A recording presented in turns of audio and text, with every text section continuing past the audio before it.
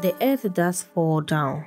In fact, the Earth is constantly falling down. It is a good thing too, because that is what keeps the Earth from flying out of the solar system under its own momentum. The Earth and everything on it is constantly falling towards the Sun because of the Sun's immense gravity. This statement is not a metaphor or a play on words. The Earth is literally falling towards the Sun under its immense gravity. So why don't we hit the Sun and burn up? Fortunately for us, the Earth has a lot of sideways momentum. Because of this sideways momentum, the Earth is continually falling towards the Sun and missing it. All gravitational orbits are actually cases of falling and missing. Astronauts on the International Space Station are not in a no-gravity environment. They are surrounded by the Earth's and the Sun's immense gravity. More correctly, the astronauts are in a state of free fall. Astronauts in orbit are constantly falling towards the Earth and missing it.